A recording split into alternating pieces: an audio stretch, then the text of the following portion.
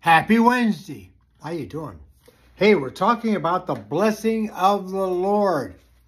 This is number 3 today. We're going through this book.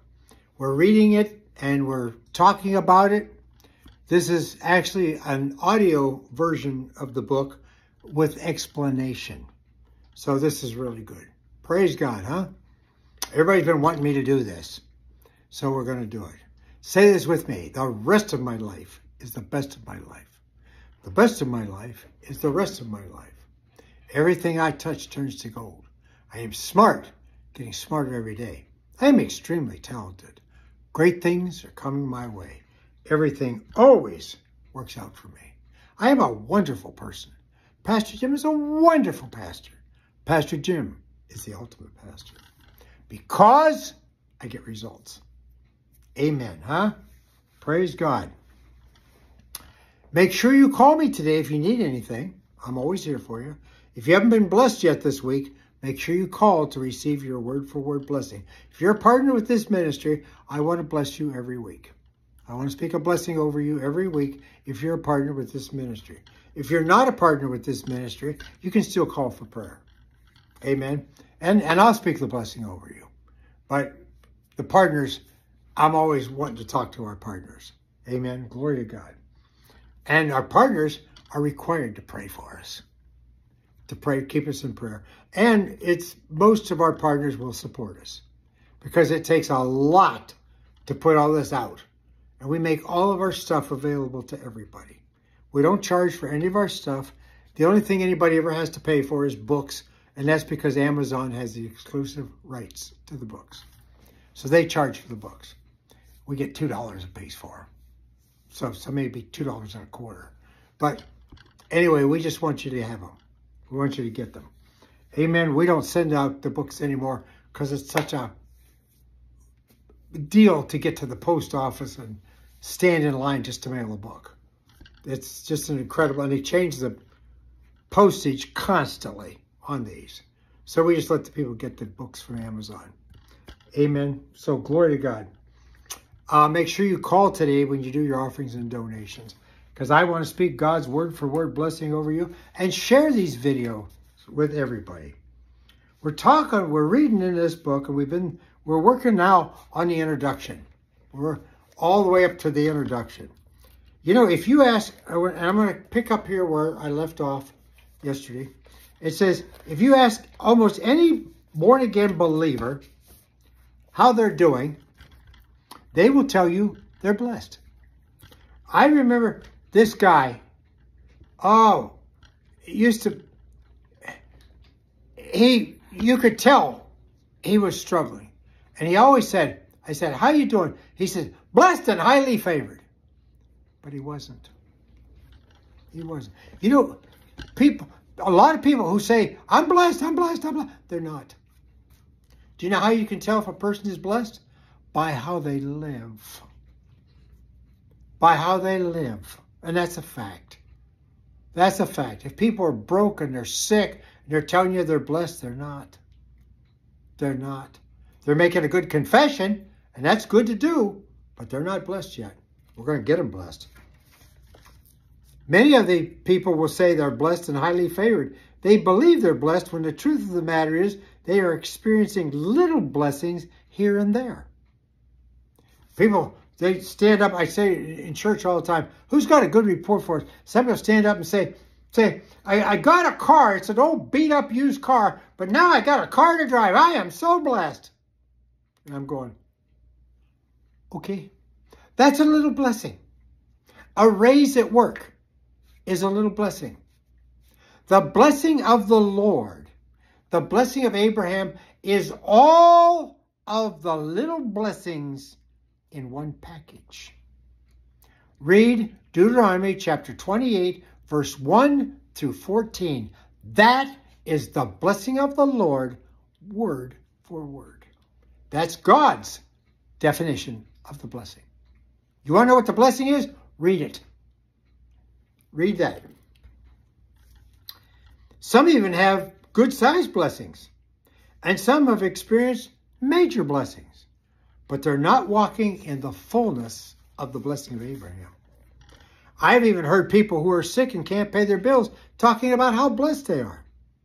Sadly, they don't even know what the blessing is. You know, when I first started to get in a hold of this, and I realized that the blessing of the Lord was available to me, but I wasn't blessed, I said, I'm going to have the blessing of the Lord.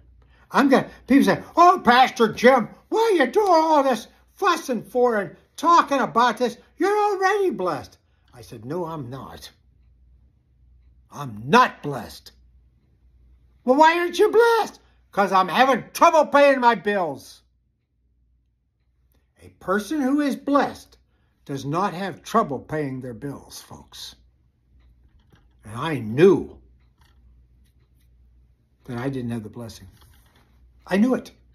If you don't have it, say, you know what? I don't have it yet, but I'm going to have it. I'm going to have it. I'm getting the blessing. Start talking like that.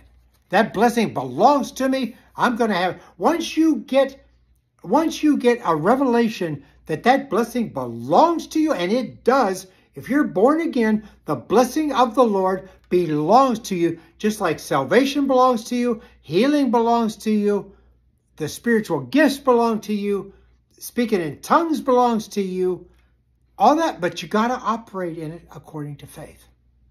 And sometimes you have to receive the blessing. Now, when I speak the blessing over people, that blessing will come over you. Now what we got to do is get your faith built up for it. And believe me, it will get built up. The more you listen to this series, when you get done with this series, whether there's 40 messages in there or 50 or 20, whatever it is, then go back and go through them again. Go through these and through these and through these until that blessing falls on you and your house is paid off. Your cars are all paid off.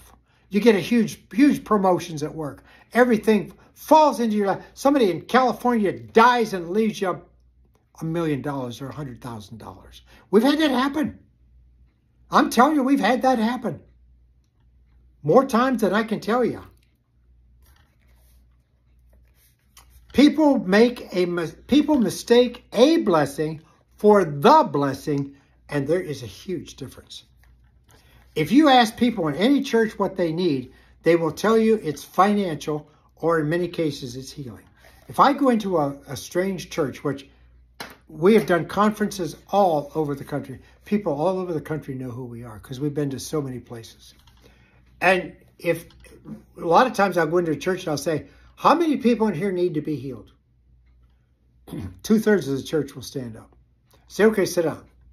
How many people in this church need financial blessings? And 95% of them will stand up. They ain't blessed. But they'll tell you they're blessed. Many of God's people are having major problems with their health, including high blood pressure, diabetes, arthritis, heart disease, headaches, and so on. This should not be because the blessing of Abraham brings healing. This covenant of the blessing includes healing. Jesus said in Luke chapter 13, verse 16, shouldn't this woman, being a daughter of Abraham, whom Satan has bound for 18 years, shouldn't she be healed today? She should be. Why? Because she's a covenant person. And I got news for you. If you are born again, whether you know it or not, whether you believe it or not, whether you live in it or not, you are a covenant person with God. That's a fact. You're a covenant person if you're born again. You're in covenant with God. And everything you own belongs to God. And everything He owns belongs to you, including all of His promises. They belong to you. You have a right to have your prayers answered. You have a right to be healed if you're sick. You have a right to be forgiven if you make a mistake. You have rights under the covenant. It's an agreement. Read about it. It's there. It belongs to you. I'm telling you what, there's so much good stuff in the Bible. I'm going to bring this to life. I'm going to bring this out for you. I'm going to show you how much good is in this Bible. I'm telling you what, I see new good things all the time. Somebody showed me something a few weeks ago. It just almost knocked me off the chair when she called me and told me about something she'd seen in the Bible. I hadn't seen it. And then she says to me, keep working on your faith. Somebody in my church calls me and says, Pastor Jim, keep working on your faith. So I'm going to. She knows my faith is not where it needs to be. And it's not. Neither is yours. But we're going to get it there. We're working. The only one who ever had perfect faith was Jesus. And his faith was perfect in every area. Just like the rest of his life was perfect in every area. My life has not been perfect. And my faith is not perfect. But I'm working on it. Amen. I'm trying to increase it constantly. The blessing of Abraham is all the blessings combined. And the curse of the law is all of the curses combined. Every curse out there available to people is covered in the curse of the law. That's why when people call me, I will break the curse of the law in their life. And I'll bind the power of the devil in their life. And you know what that does? That opens you up to God's blessings. Because these curses block the blessings. We're going to get into all this. Curses are blessing blockers. Amen? A curse of sickness will keep you from being healed. Even God can't heal you if that curse of sickness is there. So we remove that curse through the power in the name of Jesus, and God's healing comes in. You see how easy this is? I'm telling you, please, don't be deceived by the simplicity of all this. You're going to see, as we go through this, how simple all this is. To live in the blessing of the Lord. It's not hard. God has not made anything hard for us. He's so wonderful, he's made everything easy. Other people are struggling to pay their bills and working 2 or 3 jobs to make ends meet. They're trying to believe God to come up with enough money to make their rent and car payments. This should not be, because the blessing of Abraham, which is what we're after and we're working on, brings abundance. Abundance being more money than you need. It's just as easy to develop your faith for the blessing of Abraham as it is to develop your faith for money to pay the rent. I tell people this. Instead of trying to believe for all this different stuff, believe for the blessing. Concentrate on the blessing, and the blessing will cause all this other stuff to just come to you. You see how simple this is? Instead of trying to believe for healing, trying to believe for your rent, trying to believe for your car payment, trying to believe for your job, trying to believe for your kids to have clothes, concentrate on the blessing. Because the blessing will make all that stuff happen for you. That make it a little easier? Because, even in Bible school at Rhema, they taught us how to believe for all this different stuff. Until I found out the blessing makes all that happen. The blessing of the Lord makes rich in every area of your life. It makes your relationships, your marriage rich. It makes your children rich and successful. We have 4 kids. And I'm telling you what, our kids are so successful, it's mind-boggling. It's incredible. 2 of them are vacationing down at the Keys right now. We flew them down there Tuesday in our airplane. We live good, folks. But we didn't used to live good. It's the blessing of the Lord that has made such a difference in our life. And this blessing will make a difference in your life.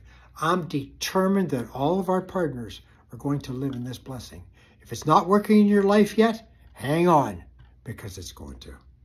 I am more determined than you are that you're going to live in God's blessing.